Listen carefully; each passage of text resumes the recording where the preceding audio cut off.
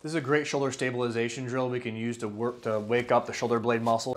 We need a wall and we're gonna lean into it. So first I'm gonna create a diamond with my hands in front of me, in front of my face, and then I'm gonna lean forward in a split stance with my legs and then elbows wide about ear level. Once I'm at this position here, I actively wanna shrug up, shrug down, keep the shoulder blades pulled down into my back pockets here, push a wall away from me, and then lastly, tuck my chin and think about growing my spine long toward the ceiling.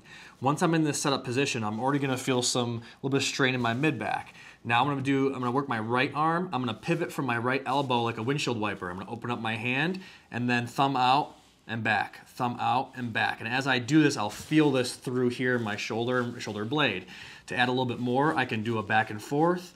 And then to upgrade it the most, I can use a band.